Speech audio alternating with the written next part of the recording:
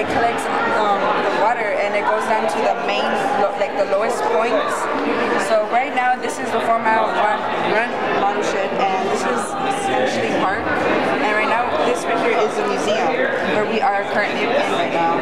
And so this demonstrates water, and what she's going to do is she's going to put it on top. And where do you think it's going to lead to? Down there?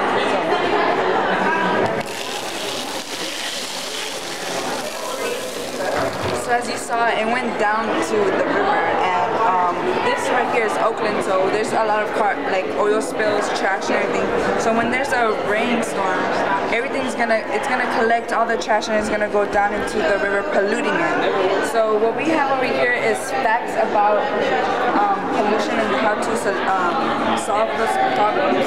And over here you have you could build your own city, like with sustainable things to prevent flooding.